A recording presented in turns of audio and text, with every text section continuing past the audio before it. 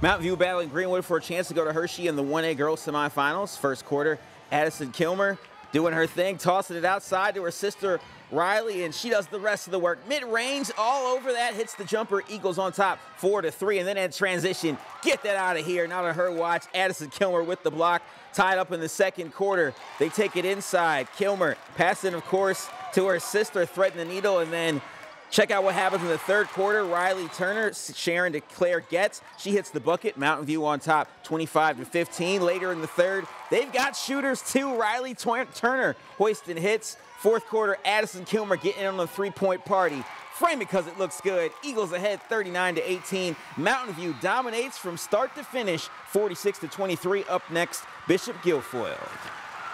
Our defense, we just intensified our defense, and our defense all season long has fueled our offense. And we got out and ran and got some easy buckets in the second half to get us going. Some threes went down finally, and just super proud of the girls' effort on defense tonight and offense, bringing everything around.